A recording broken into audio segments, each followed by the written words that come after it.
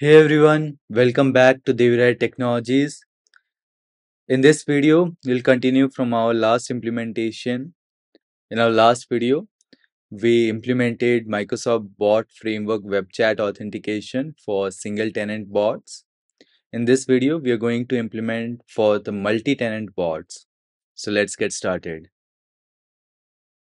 First, we'll create our Azure bot service in a multi-tenant bot type. I'll go to the same resource group that we created in our last video. I'll create a new bot service.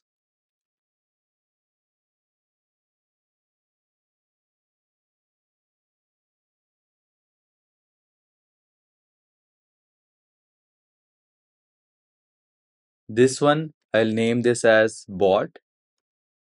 MT stands for multi-tenant. Auth bot dev. I'll choose the free plan and the bot type will be multi-tenant and I'll create the app ID along with my bot service.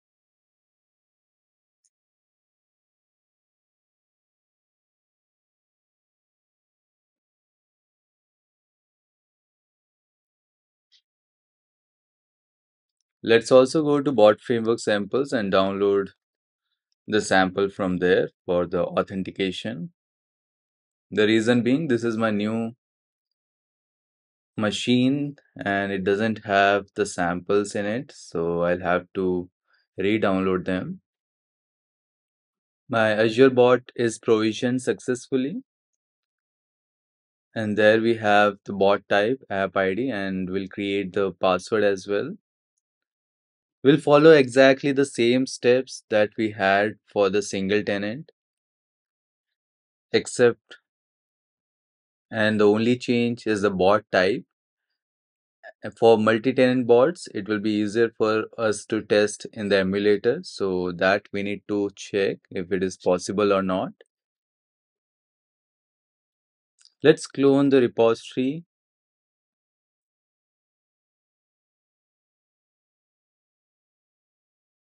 and I'll choose the location and let's clone it. Perfect. I'll not run it from here, so I'll just close this. Open the repository location from my file explorer. Get inside bot samples, C#.NET Core, and I'll pick up bot authentication sample and I'll place it at some other place for me to work on.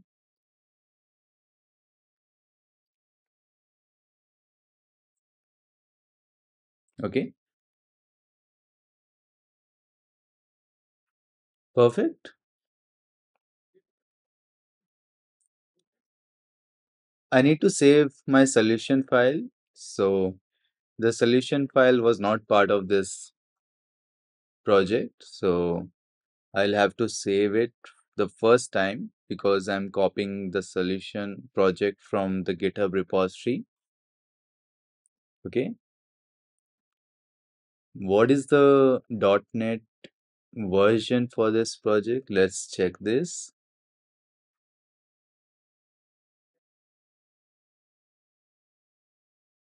.NET 8. Perfect.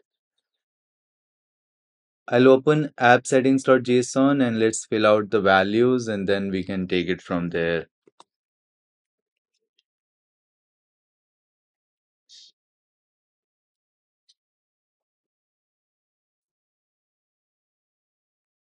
The bot type will be multi-tenant.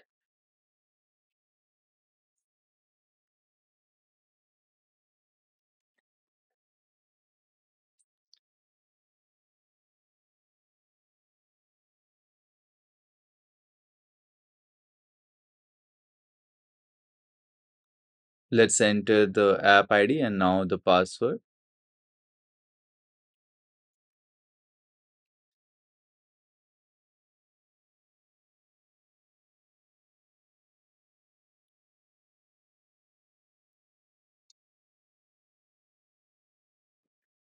For multi-tenant bots, app tenant ID is not required. So I'll leave that blank. Now let's configure the OAuth settings.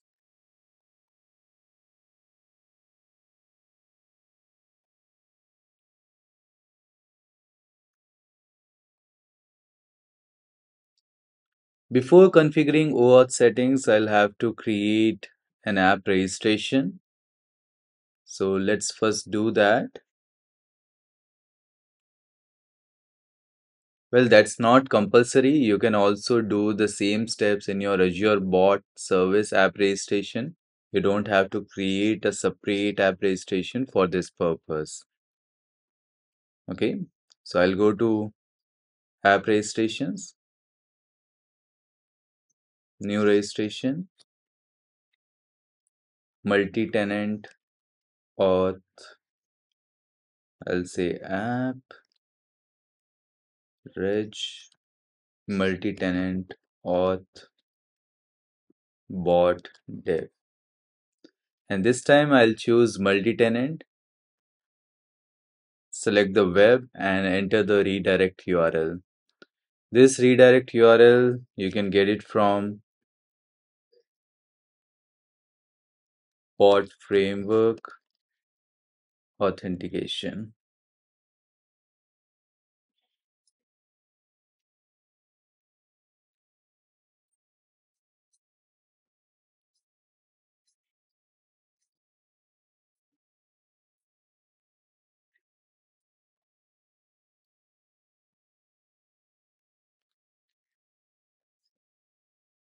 Just copy this URI and paste it there.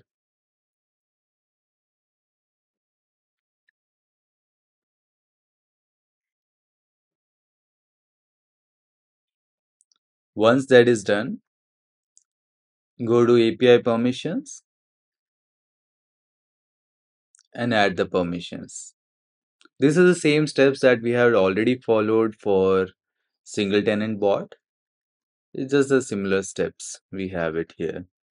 Okay. Again, I'll not grant admin consent. But yeah, some organization will need the apps to be granted the admin consent. So make sure you do that. If those organization are really big and they do have some restrictions on the app registration, so it requires the admin to grant the admin consent for the whole organization. Okay, so that is all here. Let's come back to OAuth settings. So let's say OAuth connection. My service provider is Azure Active Directory v2. Let's get the client ID.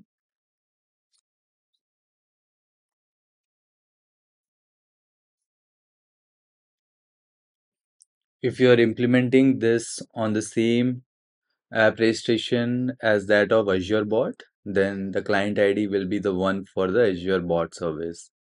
So since we created a separate app registration, so I'll have the same client ID. Same is valid for app password.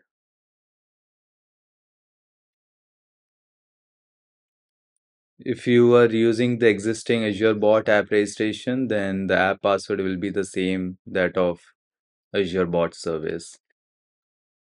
Okay, so token exchange URL will be blank, and tenant ID, it has to be common because it's a multi-tenant bot, so it must be common. Coming to scopes, you need to enter the same permissions that you have initialized here. So let's say email space open ID space profile space user dot read. Let me double check. Email open ID profile user dot read and save them.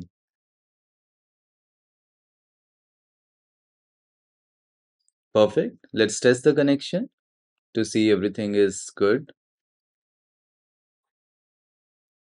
There we have the permission requested. Let's accept it.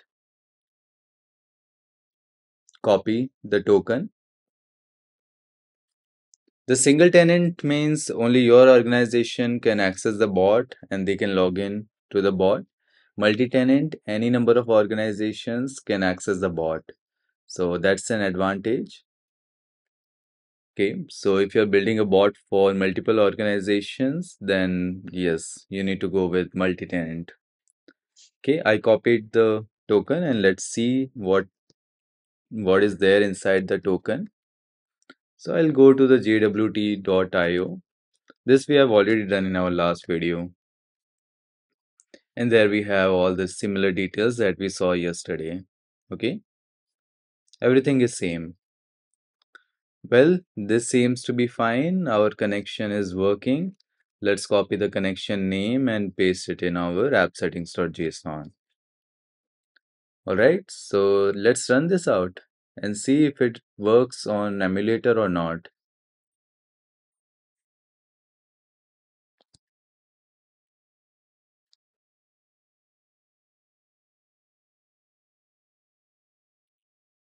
Again, I'll need to fix this. Yes, all good. Let's open the bot 3978. Let me double check. That's my endpoint 3978. Okay, now I'll be entering the app ID. This is my app ID. Let's enter it here. And also the app password.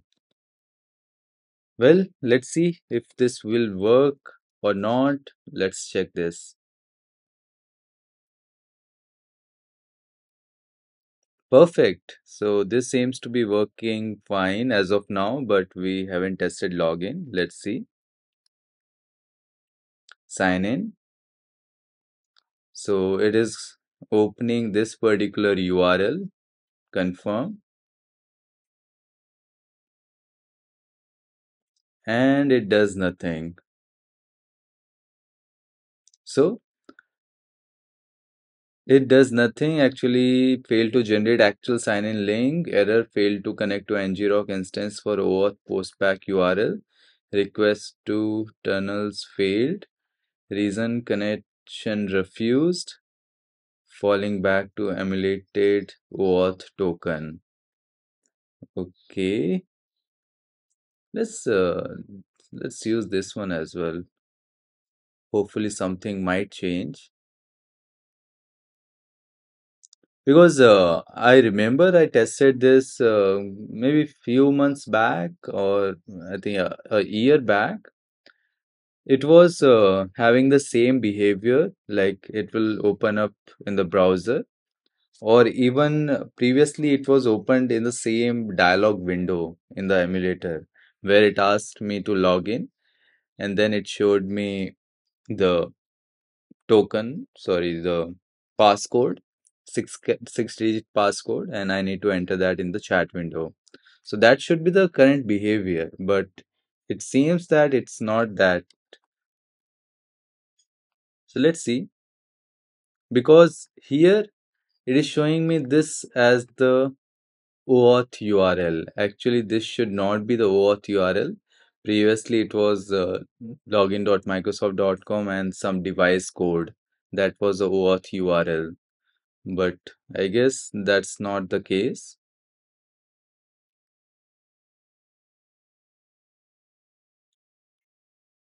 It shows me that you're logged in, but no, I'm not logged in because it is not able to show me the token. Okay, so this is the issue currently. Let's see if we can try to fix that using ngrok. Let's open CMD and see what's the issue with my ngrok. Okay, my OAuth token is expired. That's fine. Let's fix that. I'll need to authenticate with my ngrok, so I'll just do that. I just authenticated with my ngrok. Let's rerun it.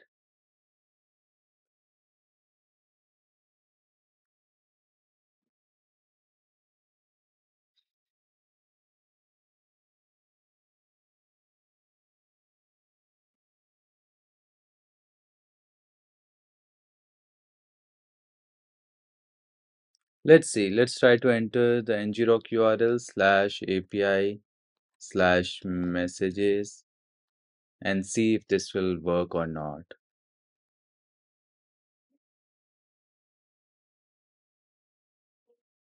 I'll enter app ID.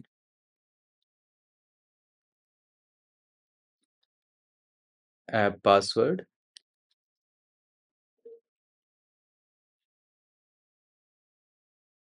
Okay, this is okay till now. Sign in. Ah, there it is. Now OAuth link is slightly different. Let's confirm that. There you see, I was telling that it will open a dialog box. Let's log in.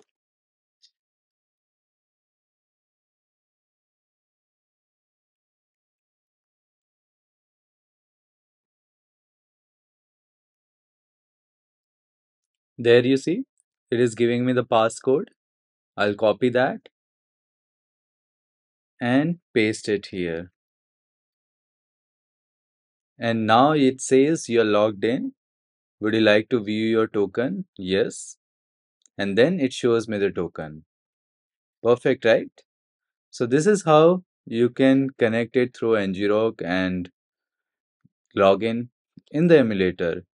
So this is successful. We don't have to now test in the web chat on the online. That also you can do if your emulator doesn't work. This we have tested in our last video for the single tenant where an emulator did not work even for ngrok URL. So we tested that in the Azure bot web chat. So this is the place where we tested it. Test in web chat. Okay. For that, you just need to enter your ngrok URL here and it will work. Test in web chat. Perfect. So that is all in this video and see you on the next one. Thanks everyone.